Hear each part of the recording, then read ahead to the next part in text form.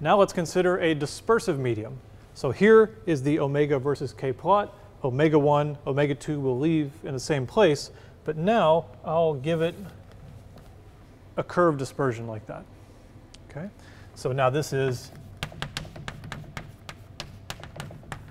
dispersive. And we'll take the same path. Let's consider dispersive beats. And all that really means is, again, we're going to write two sinusoids.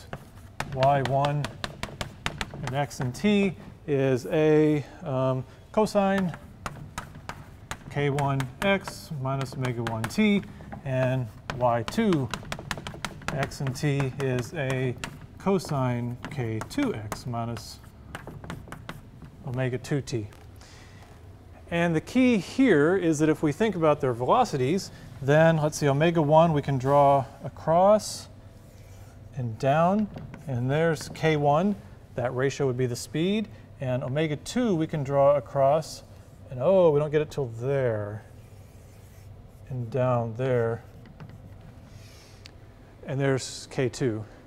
So the velocity 1 is omega 1 over k1, the velocity 2 is omega 2 over k2, and the key is v1 does not equal v2. Their phase velocities are not the same because the medium is non-dispersive, because this is not a straight line. You can actually kind of see it. This ratio is pretty much, this ratio is about what it was. This is about a point on that line, because there's my old line for k2 and omega 2. And here's my old line for k1.